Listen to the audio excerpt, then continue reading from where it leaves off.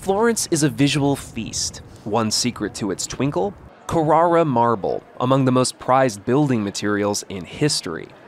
Virtually every Italian city can boast of a monument made from Carrara marble, but perhaps none is more famous than the Cathedral of Santa Maria del Fiore, right here in Florence.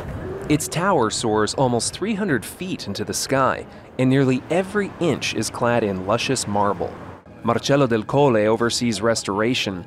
He tells me the cathedral is so big and its marble so delicate that restorers had to begin fixing it as soon as it was completed in the 15th century. They haven't stopped fixing it for more than 500 years. Apart from modern scaffolding and elevators, little has changed since medieval times, including the source of stone, trucked in from the Tuscan hills and carefully delivered to Del Colle's workshop. It's a spectacle in itself.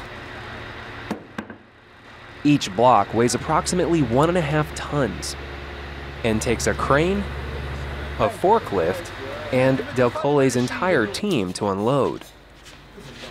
Here, inside the same workshop where Michelangelo sculpted his David, the marble will be transformed into statues of Popes Celestine V and Leo the Great to replace their weathered predecessors perched outside the cathedral. Michelangelo once said it was his role to free the form from the bondage of stone. Del Colle says his process is similar.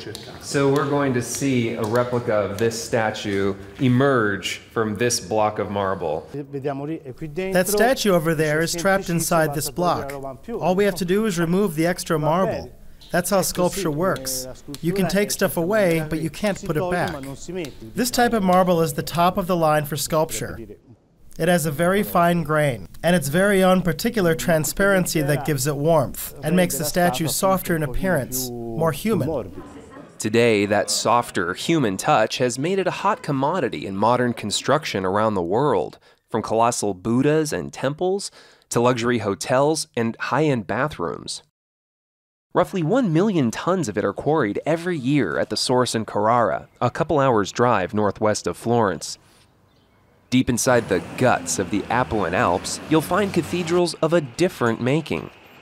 Wall-to-wall and floor-to-ceiling, solid Carrara marble. What once took an army of oxen and brute force in the Renaissance is now done with bulldozers and diamond-toothed saws. It's a profitable business, with Carrara marble selling at up to €6,000 per ton. Carlo Colombi is the commercial director of Marmi Carrara, the company that runs this marble quarry.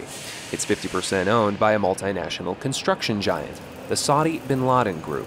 Its founder was Osama Bin Laden's father. Colombi says that modern excavation techniques allow it to turn out 100,000 tons per year. Now we are cutting 20-22 centimeters per hour. So before we need 1 week to cut one block, now we need 6 hours.